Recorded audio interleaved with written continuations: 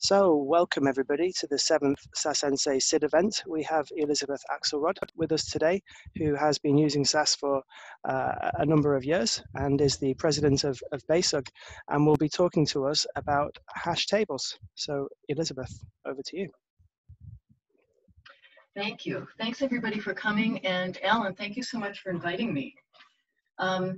Yes, so I've been using SAS Adapt for a very long time, and I work with very, very large data files, and that so I'm always looking for more efficient ways to process my data, and that is what led me to develop this paper. Okay, and now my slide is not advanced. Oh, there it goes. So this paper is titled Take Another Look, and actually I had given to Alan, I sent to Alan a lot of links, so he's got a link to this paper and to some other things that I'll be talking about, and he can send that to you after the meeting, I presume. But this paper is actually based on, it's an expansion of another of my original paper, which was called Your Code Will Never Be the Same. And I gave it that title because once you see some of the cool things that hash can do beyond lookups and data retrieval, you might start to think about solving your problems in new ways. Now, actually, I had originally wanted to call it Your Life Will Never Be the Same, but my friends told me, Elizabeth, you need to get a life. So, okay, so one thing that I would like to know, and I'm not sure the best way to do this, I want to know, it'd be nice to know from you guys, from my audience here, who has used hash to do lookups and data retrieval. Is there any way I can have you guys let me know that, maybe in the chat?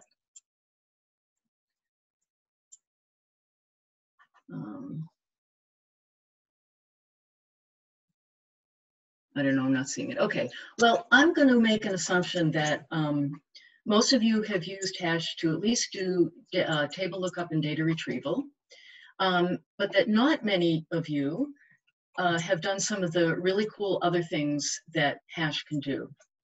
Building tables in memory during program execution, traversing the tables, aggregating data, sorting your data, and saving the contents of hash tables to SAS data sets.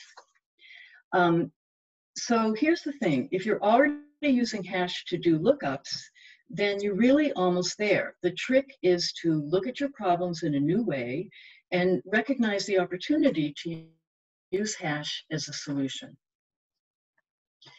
So using hash techniques to build tables in memory really enables you to do some pretty cool stuff and solve very complex problems with code that's very easy to write and flows intuitively. Now, having said that, I'm actually going to use a fairly simple example so we can just focus on the basic techniques. So what I'm going to go through today is actually the first of two examples that are contained in my paper, but today I really only have time to show you the first one. But I think both of these are great starter examples, and by that I mean they're really a good way to get your feet wet with some of these other hash techniques, and they share some common attributes. One thing is these are both based on real problems that I had to solve at work. The techniques used made it really easy to respond to specification changes. You know, it's when your boss comes in and says, oh, could you just make this little teeny tweak? They don't require your data to be sorted. And maybe one of the best things as a sort of starting way to get your feet wet is that you're not going to have to worry about memory constraints. And I think sometimes people don't want to start using hash because they're worried about this. You're building tables in memory. Memory is finite, and you can run out of space. Of course, there are ways to deal with that, but using these methods, using the example I'm going to show you, this is just not going to be a problem at all.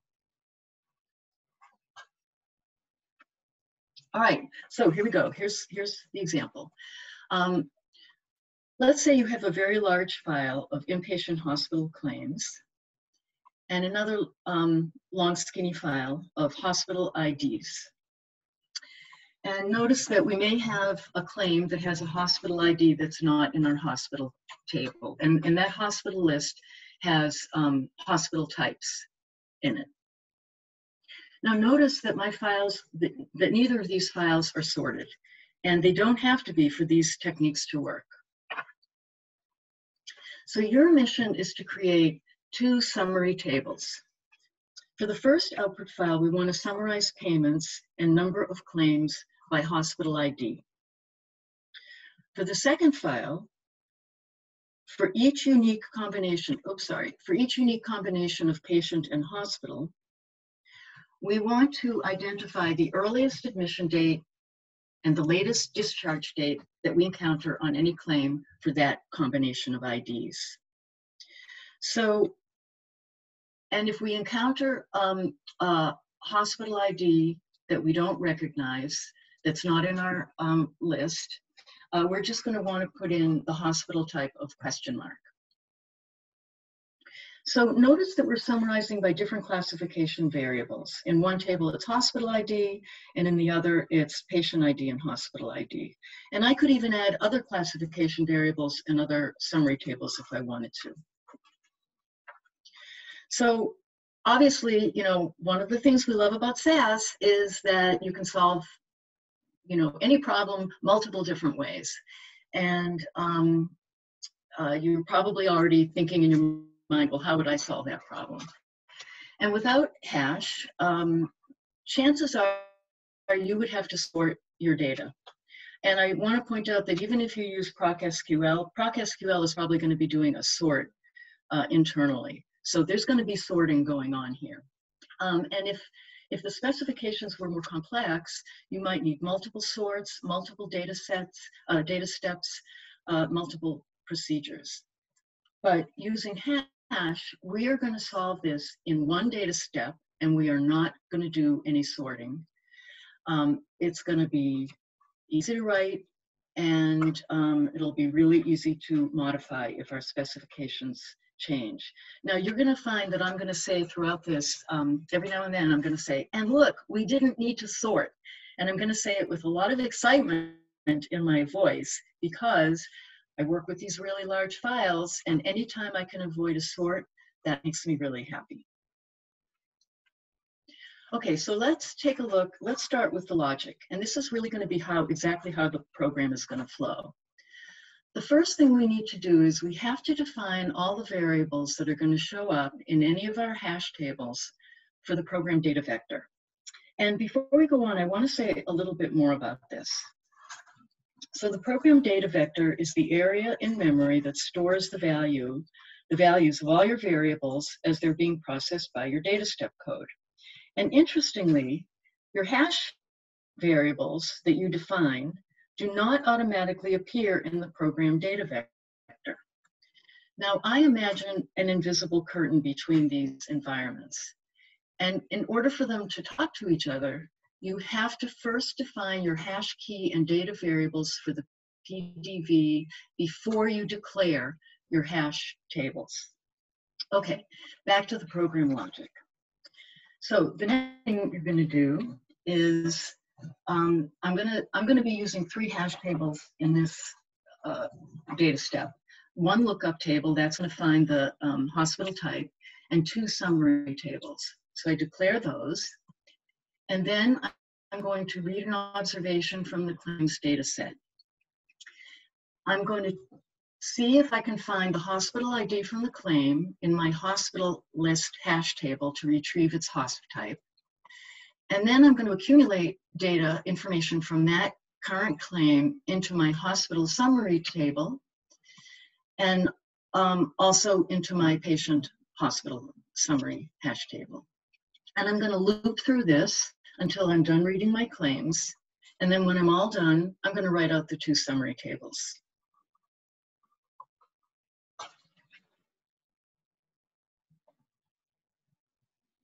So I'm going to show you the code. And I don't want you to get too hung up on the details of the code. Instead, I want you to notice a couple of things. One is that this is going to look really familiar to you, because it's going to look a lot like the code that you're using to do table lookups. The other thing is that this code flows exactly the way, in exactly the flow that I just showed of the logic. So the first thing I'm going to do is I'm going to define my output data files. These are the this is what I want to output, the two summary tables. Now the only thing is, don't freak out, because actually this is what I'm going to do. And I'm going to explain why later, but for now, just kind of have faith. We are going to output two SAS tables. Then I'm going to, I have to define all the variables that are used in any of my hash tables for the program data vector. And there are a couple of ways I can do this. I can use the length statement, and that's going to get my variables into my PDV. And then I'm doing that for all the new variables that I'm creating. For variables that already exist in files and have all their attributes already defined, I'm going to use a non-executed set statement. And what's nice about that is what's going to come with that is all the labels, the formatting, or whatever. Okay, and now it's time to declare my hash tables. So I'm going to do this in my first iteration of my data step. And remember that _n_equals 1 is the first iteration of the data step. It's not the first time I've read a record. Because in this case, I have not read a record yet. So I'm declaring this is the table lookup. This is the one where I'm reading all the hospitals into my data set so that I can retrieve the host type. And using this data set tag, it's basically going to suck all the data in one fell swoop, vacuum cleaner style. Then I define my key and data. And I always would put this call missing statement in, and I never actually really understood why you were supposed to do it. And the idea was that you do it so that you don't get that pesky little SAS message in your log that says, oh, you've got some undefined variables. Well, you know what? We've defined all the variables for the PDV, so we don't actually need that. Now, that's not to say that you wouldn't ever need a call missing statement, because there are certainly times when you would need it later on in the program. And now I'm going to declare my first summary table. So in this table, I'm not using the dataset argument tag because I'm not pulling in any data yet. I haven't even read any claims, and the data is going to come from the claims that I read. But I do want my output file sorted in ascending order.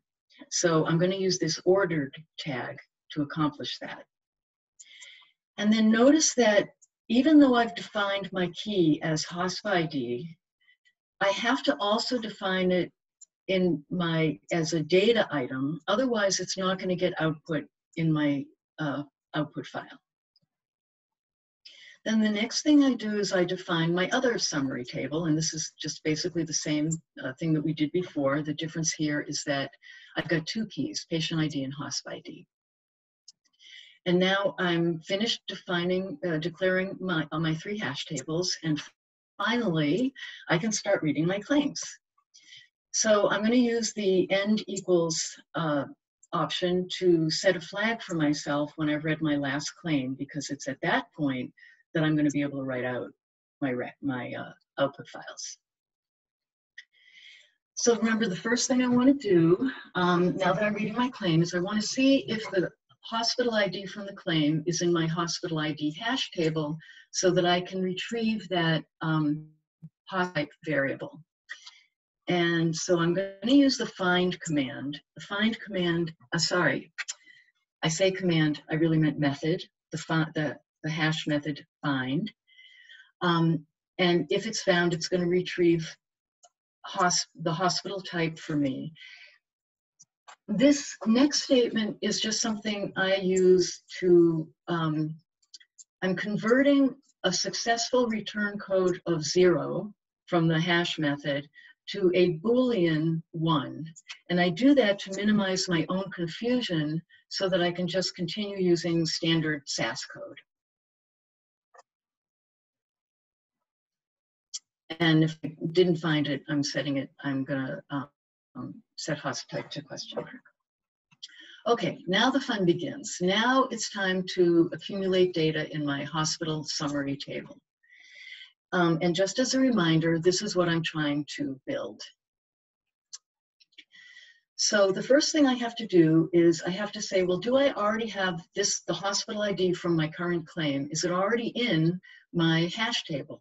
Have I already encountered it before? If not, I need to initialize some variables and I need to add a new entry into my hospital summary table. So I'm going to use the find command to do that. And I'm looking in my summary table now. And there's my little swip swap that I like to do. And if not found, then I need to initialize my variables and I need to add this record using the add method into my summary table. And then in all cases, whether or not I found it, now it's time to replace the data in the hash table with, I need to summarize variables, increment claims, and add payments to total payments. And then I'm going to use the replace method to get those, to update what's in the table, in my hash table. Now, I just want to take a minute on this slide because this is really the meat of the whole thing.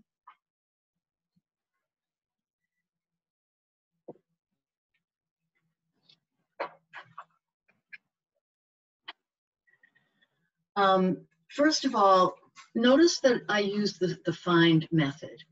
And I'm using this because if I do find it in there, if I find if I have already encountered this hospital ID in my hospital summary table, then I need to retrieve the values of number of claims and total pay and get them into my program data vector so that I can perform, so that I can manipulate them. And then I'm either adding or replacing them, replacing the values back into the table. So how cool is this? I am summarized data from a non-sorted file. I am not using a by statement. I can't use a by statement. I can't do it by statement processing because my file isn't sorted. I don't have a retain statement in here. That's not going to help me. I'm not using any arrays. So I think this is kind of the beauty and the magic of using hash tables to do this kind of aggregation and accumulation. So in step 6, remember now I just have to do a very similar thing, but now I'm doing it using different keys and in a different table. And this is just a reminder of what I'm trying to build. So I'm basically going to do the same thing. I first have to, if I have not encountered this particular hospital in the, it's a patient-hospital combination. If I haven't encountered that combination yet in my patient-hospital summary file, then I need to initialize a record and add it in. And then I'm just going to use these standard data step functions to get the min and max admission date and then replace them. Okay, so how cool is this? In one one data step, using unsorted data, I am creating summary tables at different classification levels. And I'm not limited to just these two. My boss comes in and says, oh, and while you're at it, could you please also create summaries at, the numbers of patients for each diagnosis code, number of diagnosis codes for each patient, number of hospital admissions for each month, and on and on and on. So I just think this is extremely cool. Okay, now we check to see if we're finished reading all of our records. And if we are, it's time to output our files. And so here what I'm going to do are our summary files. And here what I'm doing is I'm using the output method. This is the hash output method And this is not to be confused with the SAS output statement. The SAS output statement, to get multiple records output, you have to iterate through it. Here, we're invoking this method once for each of our files, and it's going to basically push all the data out, leaf blower style, and I don't have to iterate through the table. Now remember that I wanted to output my data in sorted order. And I can do that. The output method is going to do that because I declared my table as an ordered, I wanted it to be ordered in ascending order. And also, remember that we used data null. When you use the output method like this with the dataset argument tag, you cannot specify these file names in your data statement, and that's why I had to use data null there. So one more thing about the sorting. We don't really know how the data are stored in the hash table. We're going to let SAS worry about that. So don't worry about what's behind the curtain. This is SAS's job to worry about it. We don't care how it's sorted in the table. What we care about is how the data are going to be retrieved for us, and that is accomplished using that ordered tag. So we did it. In one data step, we built tables. We didn't traverse the tables. That I do in the second example, which is in my paper. But we aggregated data. We didn't exactly sort the data, but we were able to create sorted files from unsorted data. And we saved the contents of hash tables to SAS datasets. In my paper, I referenced these papers, and they're all this stuff is in the paper. I also really heavily relied on two books. This one here, which is an excellent reference book. If you're off with hash, or just even if you're not, I highly recommend this book. And the other one is a book by Paul Dorfman and Don Henderson. I was one of the technical reviewers for this book, and let me tell you, this is the end-all be-all encyclopedia on hash. I don't like to use double negatives, but I'm going to. There is nothing about hash that is not in this book. It is amazing. And oh, this was right after the book was published. Look at these guys. They're very proud of their book, and they should be. Also, Paul and Don did a training for Global Forum 2020, and that's online. And the link for that is also in what I sent to Alan. Oh, and then I'm just going to put in a shameless plug for my own local user group, BASUG, the Boston Area SAS Users Group. Starting in July, we're going to be doing our own webinars, and I encourage you to go to our website, and right on our homepage, you can subscribe to our mailing list, and you will be informed about our talks. And I want to thank you for attending. If we were in person, I would give each of you a SAS object tip sheet, but you can easily find this online. And that link is also in what I gave Alan. So there you have it. I think I'm within my allotted time. That's it. Are there questions?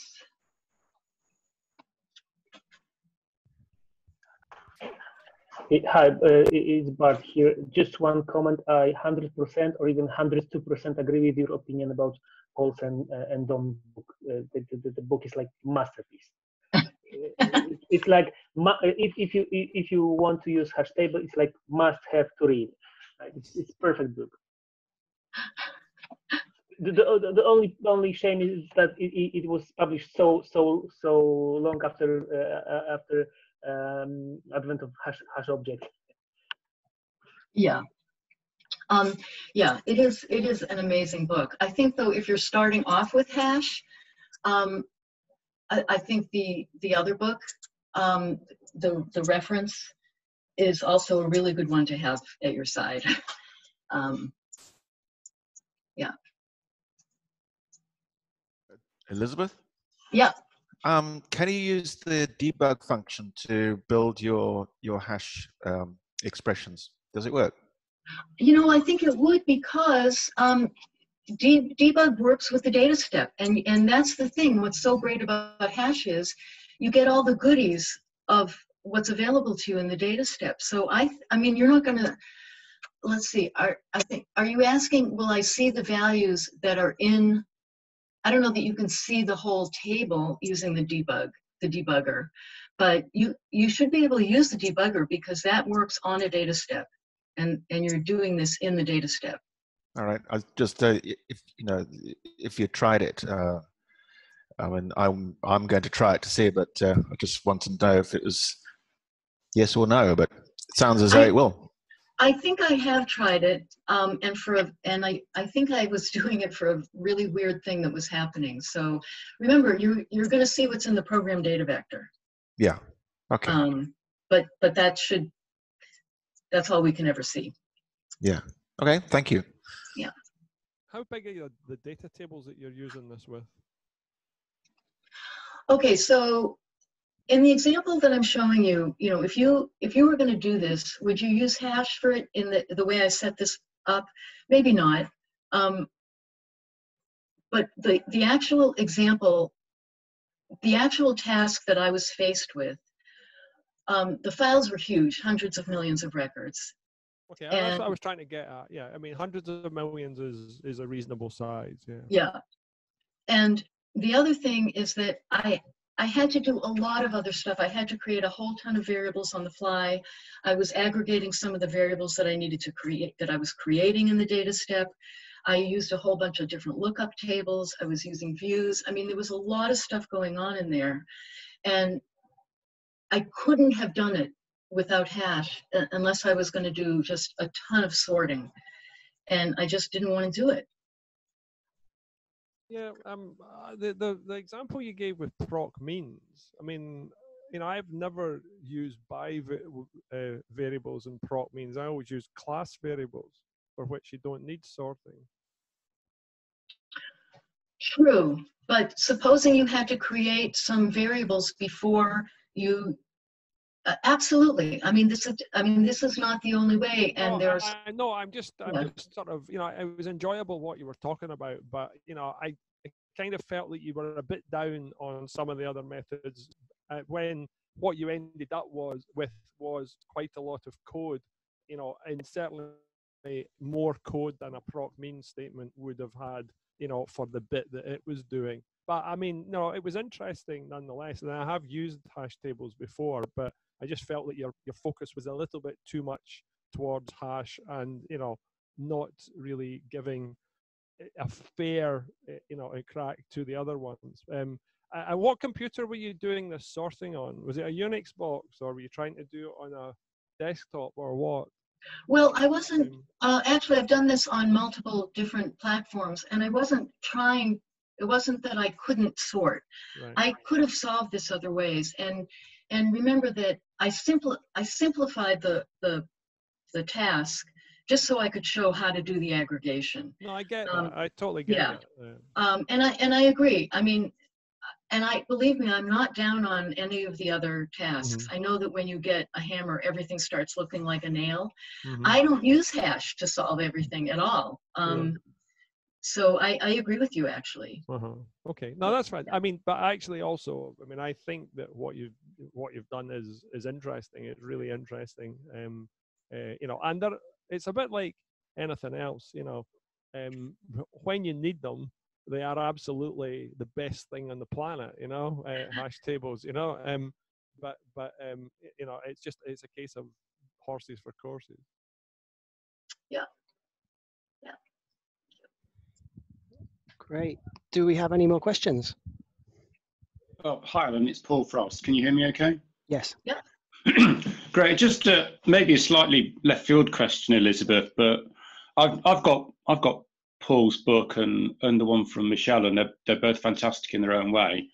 Have you seen anybody making much use of things like the equals methods, as well as all of the sort of aggregation, finding, output methods, which most people seem to discuss?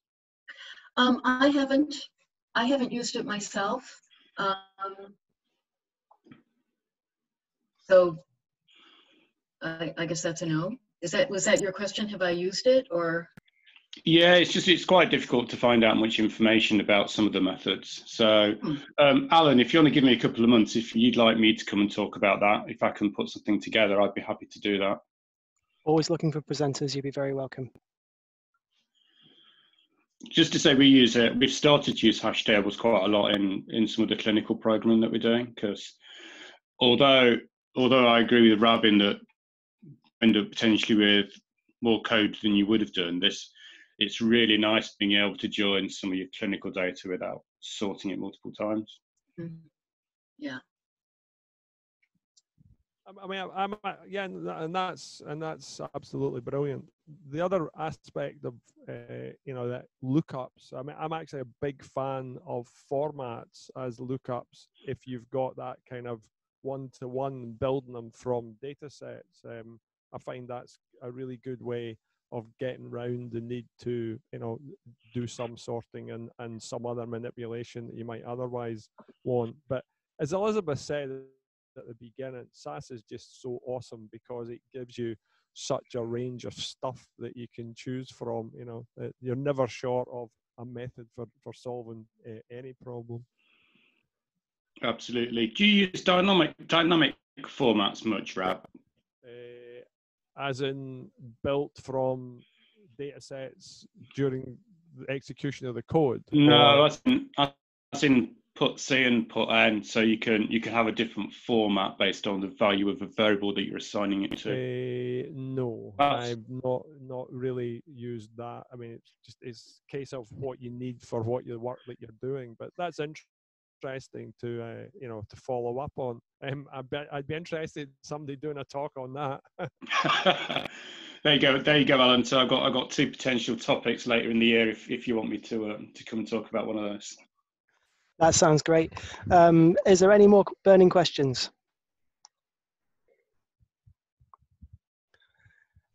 Then I would like to say a big thank you to Elizabeth for joining us. I will put the links on the flashcard and post them afterwards, and the video will be on YouTube. So thank you all for coming along. Yeah, brilliant. Thanks.